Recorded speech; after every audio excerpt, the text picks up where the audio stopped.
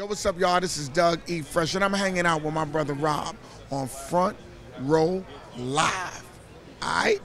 Why is it important that this kind of festival is still making it big nowadays? Well, to me, I think this is really like this is kind of like a more authentic Rock the Bells.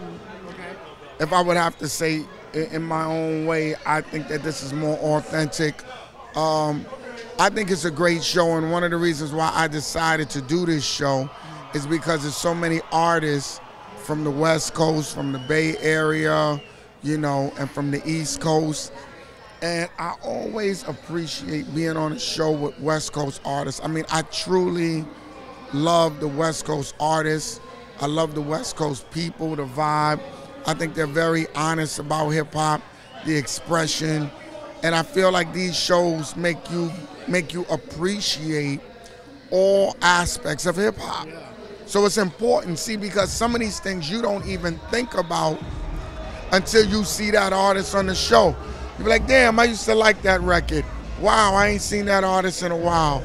I would never be on the East to see that artist. So by him being on the West, that's great. Or I'll say, I don't be on the West like that, and I'm seeing this artist or somebody visiting. I just think it's a beautiful thing to put all of the elements of hip-hop together. And what is it about hip-hop you think that, you know, no matter how long it takes, it's still relevant? I mean, you could put out a record tomorrow and it's still going to be up here as opposed to anybody else.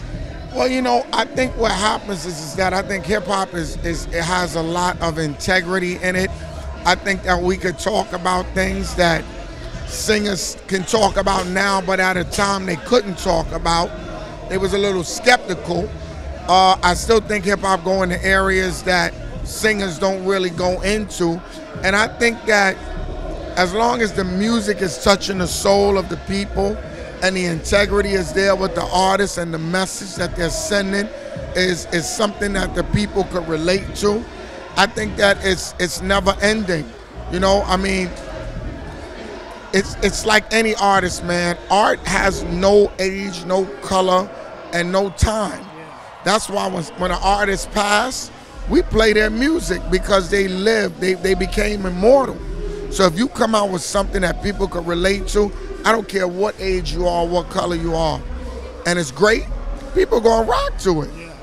Now, speaking of new music, are you working on anything new? I heard over there might be an album. Well, I'm definitely doing some new songs. I got several different songs that I'm doing, and I'm doing songs with people. Okay. But what happens with me is that I do so many shows. I'm talking about hundreds. You're a machine. Right. And what happened is that I have to take the time out to get into the studio. I'm very personable. When I write a song, I write it. Or if I wrote it with somebody, they wouldn't write it. We would write it together because I want my soul to be in it. So when I make something, it's kind of like a special made kind of project because of the way I view hip hop. I have so much integrity in hip hop that I can't just make a record to throw it out for the sake of it. It has to be something that moved me. But I did 2 new EDM records because I like EDM. I like the drive of the music. I have some other stuff coming out, a go-go record, a couple other hip-hop songs, and I'm doing some collaborations. I mean, how was that like working on an EDM record, coming from a hip-hop artist? You know what's crazy? I was saying to myself, how did I get to do this? But somebody took my record to show and mixed it and did an EDM mix on it. And when I heard it, I said, yo, this is so crazy. Like, the show makes me hype. Yeah. So the EDM mix made me even hyper. So I said, I could do something on this. See, so actually, you know, the word music comes out of the Greek god named Muse, it means inspiration. And music was created because you're inspired to make it. Yeah. So what happened here in this hip hop thing is that if I hear something that motivates me, something that touches my soul, it is what motivates me to make it. So this EDM thing, I think is real hot. I even talked to Little John about it. He said, man, I'm doing all of this because of you. I said, no, well, I'm doing this like you now. He's bringing it back. So when can we expect this? Well, they told me that that it's done. They supposed to send it to me. I think maybe in like a week or two. It's real hot too, man. I mean, I'm not even a gasser. You know, when I heard it, it was hot to me. Yeah.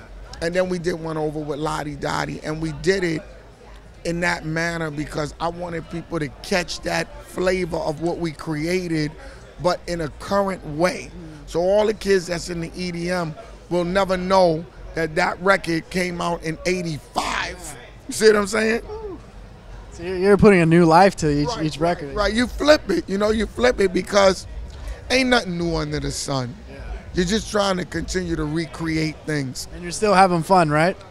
If it ain't fun, if it's not fun, I'm not down. Yeah, that's good. That's right. That's Unless I gotta do it. You know what I mean? Like if you gotta do it, you gotta do it. But when it comes to the art, to the craft, and being on a show like this, I mean, I'm honored to be on a show like this. I love all the artists on there.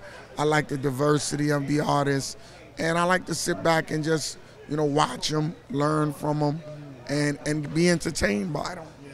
Now, lastly, hip-hop is, can you answer that question for me?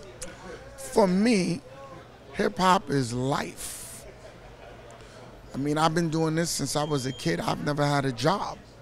You know, and when I created the fifth element, which is the beatbox, it was done out of fun, enjoying life. And then later on, you know, you got beatboxes and all types of things going on. And, you know, I just think I could never thank the creator enough for being the vehicle to bring that.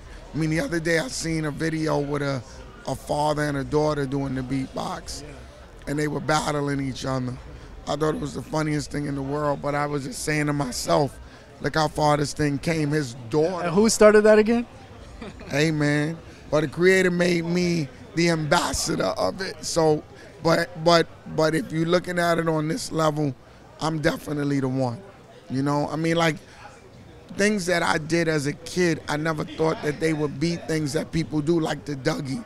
I never thought people would do that, my dance, you know? The beatbox, I never thought that. Crowd participation with Little John.